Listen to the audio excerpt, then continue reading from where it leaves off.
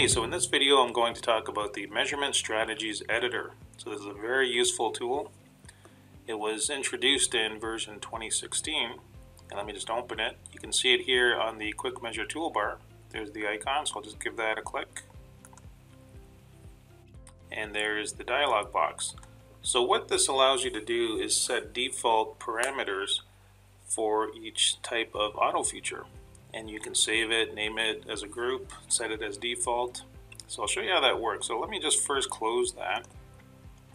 And if you like to use quick features, that's holding shift and you get automatic feature recognition, like let's say this big circle here. So when I click that, it will use whatever defaults are set for those parameters.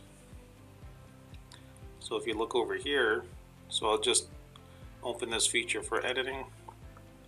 You can see I have 12 hits, 2mm depth, sample hits disabled, avoidance move, and so forth. So that's stored in the registry for the defaults for an auto circle. So that is something a user can control ahead of time. So if I knew I had to measure a whole bunch of circles, I can even do the quick select, select the surface first and do the whole pattern in one single click. And you can see I also have the quick path turned on, which is actually a separate kind of a tool I've talked about before. So that's a quick path. It's just showing the path as I create the features. So I'll just leave that on just for demonstration purposes. So there's a good chance I didn't want all these 12 hits for all these circles. I'll just undo all that. And what I'll do is set my default settings ahead of time. Let's say I just wanted exactly 5 hits per circle. So what I'll do is open the strategy editor, measurement strategy editor, give that a click. So over here on the left hand side, I can just scroll down and these are all the different auto feature types. So you can see round slot, ellipse. So let's open up circle. And if I just with my mouse roll the wheel, you can see all the different parameter settings, all the properties of that circle. So if I change it from 12 to 5, change the depth as well, whatever I need to change, all sorts of stuff, avoidance move on, off. So now that I've made that change, what I'll do is save it as a group. I can call it whatever I want. Save 5-hit circle. Okay. And you can see it there at the top of the dialog. So the next step is I must set this group as a default. So I'll just give that a click and you can see it's saving there. I now have a green check mark beside my group name. So if I hit the drop down arrow, you can see that I've just done a bit of testing here. There's factory defaults, I can reset to that.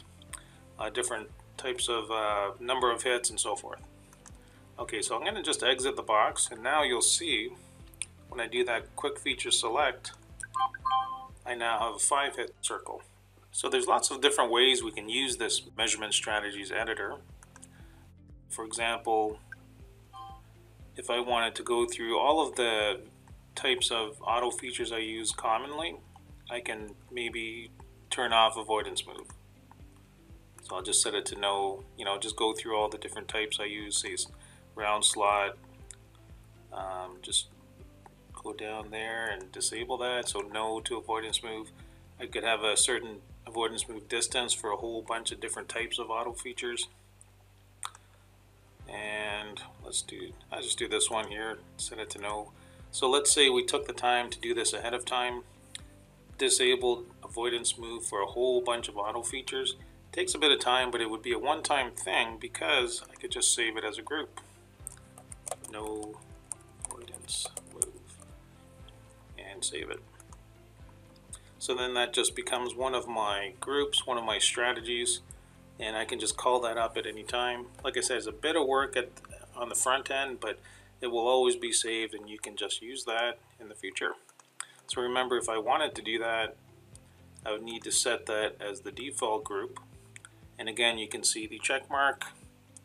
And going forward, if I do an auto feature now, even let's say we wanted to do a vector point here or here, and in the code you can see that avoidance move has been disabled.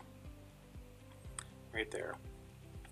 So I just know that programming after I've set that group as a default, it will have no avoidance move. So that might be handy if you're using the clearance cube, because typically you don't want two clearance moves, the clearance cube and an avoidance move. So this would just be a way to disable all of them and use the quick feature select.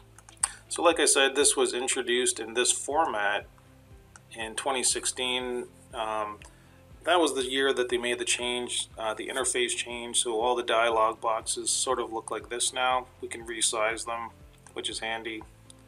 And if you open up the new exact measure GD&T, you can see that they all have the same look to it. So this is the rebranding that Hexagon has done over the past years. And you'll notice also that this measurement strategies editor is now in the new curriculum, which is nice to see because it's a very useful tool. And it's one of my favorite new features in the last couple of years. Okay, so that's about it. I just wanted to give you a quick rundown on that measurement strategy editor. So I hope you found that useful. Thanks for joining me, and we'll see you next time.